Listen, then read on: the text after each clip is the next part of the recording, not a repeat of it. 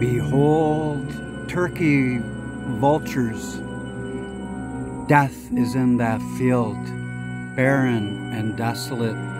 The turkey vultures have their wings open. They are posturing, showing themselves to be dominant, that the dominance of death is their way, and where the vultures gather, there comes the doom of all life, because there in the midst of such birds of prey are nothing but death and corpses of rotting flesh, as the vultures cry hallelujah, praise the Lord for yet another feast as they fly away.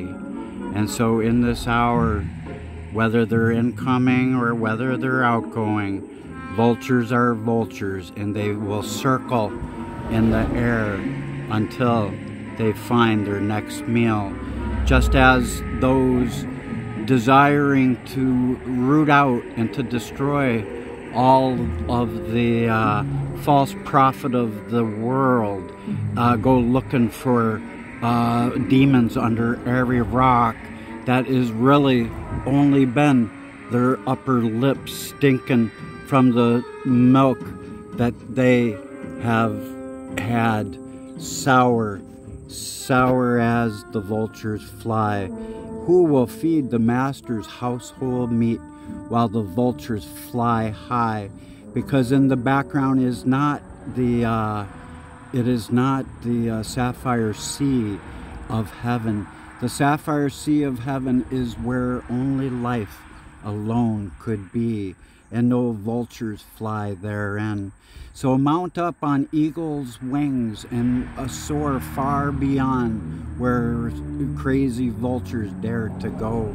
For our dove of love will unite us and bring us up higher as we soar with the eagle, as we mount up on the whitest wings of the snowy white eagle, the eagle of love. And so in this hour, it's time to keep your eyes on the heaven. And if you spot a vulture, keep him in your sights, for death wants to come your way if you will not beware of the incoming rotten corpse that all those end up being if they stand in the land of the walking dead.